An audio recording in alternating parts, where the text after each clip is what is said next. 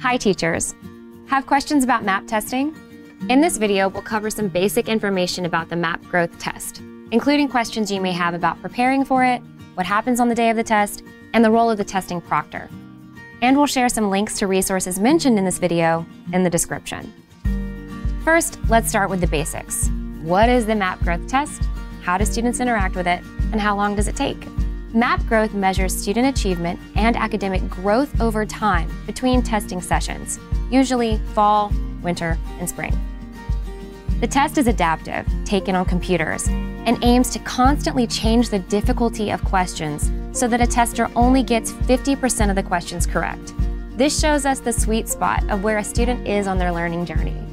That means that no two tests are alike, as no two students will receive the same questions in the same sequence. Out of thousands of possible test items, students will receive about 43.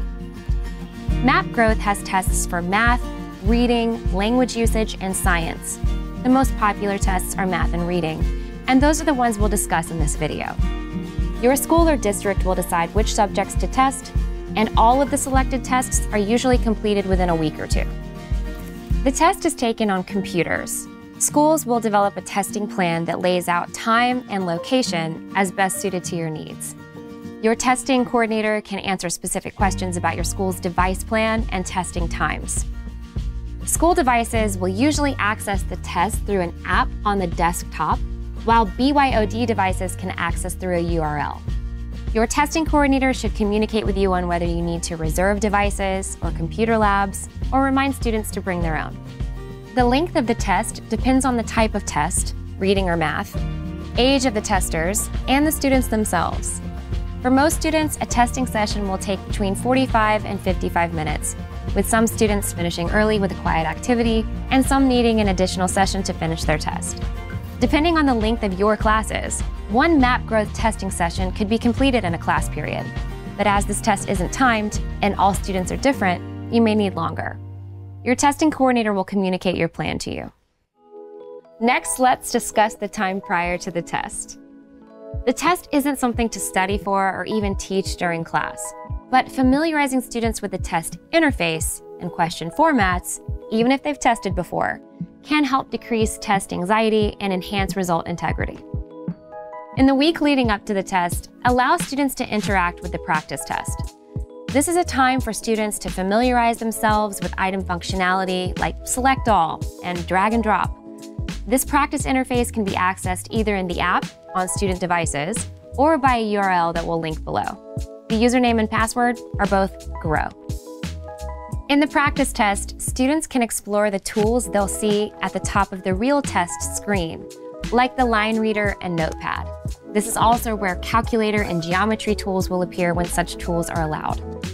Because these digital tools are provided, all students need to bring to the test is paper and pencil, should they wish to work something out before submitting their answer. Students with accommodations may have additional items they are permitted to bring. We'll link some student-facing videos below, like getting ready for the test, going over the toolbar tools, and even a video for students on avoiding rapid guessing. One last thing. For K-2 students, the test includes human-recorded audio, so they'll need headphones. Students in grades 3 and up with an auditory accommodation can also have headphones to listen to question and answer options via the text-to-speech accommodation. This accommodation can be turned on in the testing session, which we'll cover in the next section of this video. Now let's talk about testing day. We'll be using the word proctor to refer to the person overseeing a testing session. This could be you, the teacher, or another administrator. Let's go over some proctor questions. On the day of the test, students will navigate to their testing session through an ID and password that the proctor writes on the board. A testing session can be set up prior to the day, either by a testing coordinator or by individual proctors, and essentially serves as the testing dashboard. It's a list of the test takers in the room and live updates on each test taker's progress during the test. This is where proctors will populate the list, assign accommodations, admit test takers into the test after verifying that Jonas is indeed taking the test labeled Jonas, monitor which question each tester is on, and pause and suspend test sessions. Let's talk about pausing, suspending, and terminating sessions. A pause can last for up to 30 minutes should a tester go to the bathroom or need to get water. A pause for longer than 30 minutes will automatically suspend the test session. Suspending a session is if a tester needs to stop taking the test because they ran out of time or they needed to suddenly leave. A test can remain suspended for 28 days to allow the tester to continue. Termination should only be done when directed by an administrator. It completely erases the current test in session and requires a tester to start over.